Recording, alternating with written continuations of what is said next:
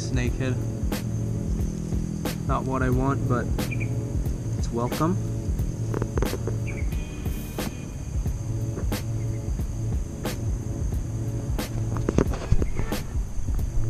Right, I'm gonna give you an update of this situation right here. So there were two anglers all the way at the back over there and a cameraman. I think they were filming a fishing video like I am right now. But out of nowhere, there was this giant otter that came swimming past this whole bank right here and went right past me. And I think that pretty much scared all the fish. Peacock bass, giant snakehead, anything is probably spooked right now.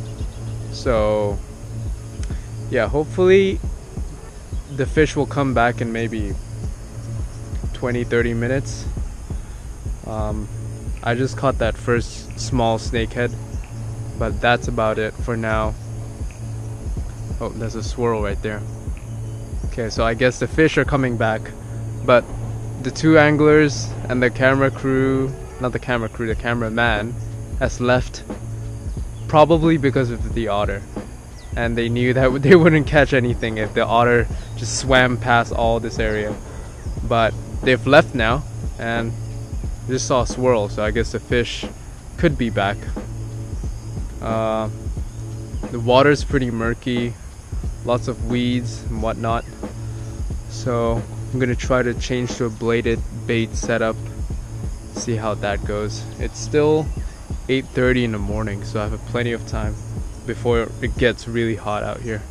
On first cast, it's a single hook, please don't fall. I'll swing it. Oh, yes! First fish of the day. Yes! Put up a pretty good fight. That is nice. On this bladed minnow. Those are some nice colors. Pretty healthy looking too. Alright. I'll grab a couple pictures and then continue fishing. That's a nice fish. That's the fish. Not a bad size. Very pretty. I'll go release him now. Or her.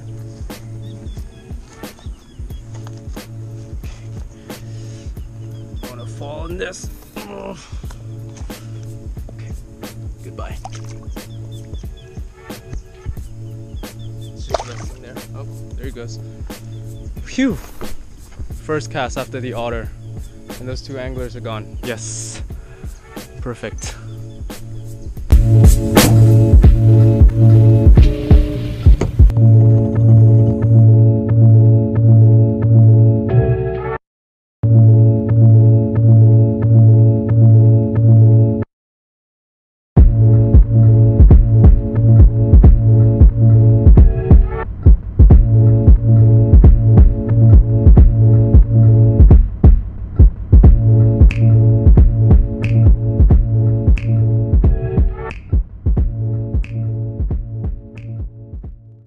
Alright, no more bites, so I'm just gonna clear up now. I mean, I was expecting not to get any fish anyways, because this place is fished really often, and yeah, the water conditions are not really ideal for fish here either, or for peacock bass to start spawning around here. The other side is not too bad, but this side area you can fish is much smaller as well, so not so good. Anyways, that concludes this fishing trip. I'll film more videos when I get back to Japan, definitely, because right now it's spring, and that means the sea bass are moving back up into the rivers, and I should be able to catch some. See you in Japan.